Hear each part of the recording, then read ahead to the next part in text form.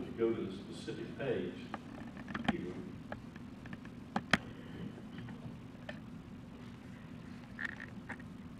and you look up fuel costs, these are some interesting numbers. This is, I think, it's page 11 or something, their annual report. It's pretty worth downloading this and studying it.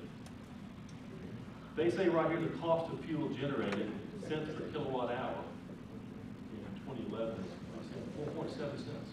That's the cost of fuel for coal per kilowatt hour. And if you look at the model that I'm doing, and the amount of money that we sling off, guess how much we're slinging off? About 4.7 cents per kilowatt hour. Who would have guessed it? You don't burn coal, it's cheaper to make. And that number, when applied over 2 gigawatts, which is what we propose, works out that over time,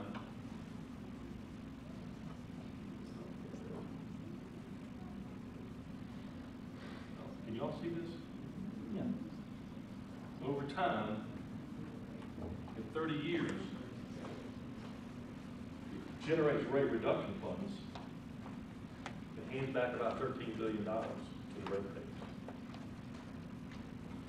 Over 40 years, particularly when you start getting to a point that your array is paid for after 25 years, it's pushing out about $23 billion. That number factored back into the rates end up dragging rates down, in some cases as much as 30%, 40% over the long term. I run all these numbers, and I've run this number, this set of analysis 100 times.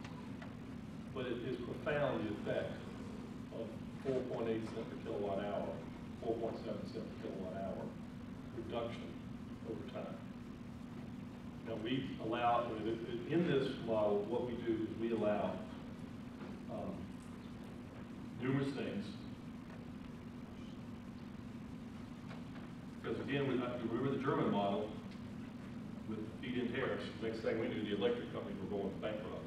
They were going out, they couldn't make it. There's too much of the cash flow was hauled away from the utility companies and into private hands, which the private people loved it.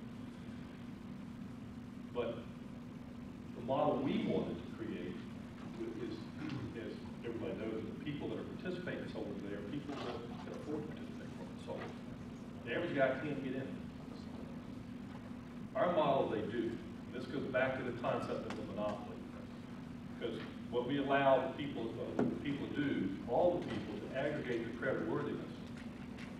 And we leverage creditworthiness to create solar at the least possible cost, at the highest possible quality. Quality is key to this array that we're creating. This is really what the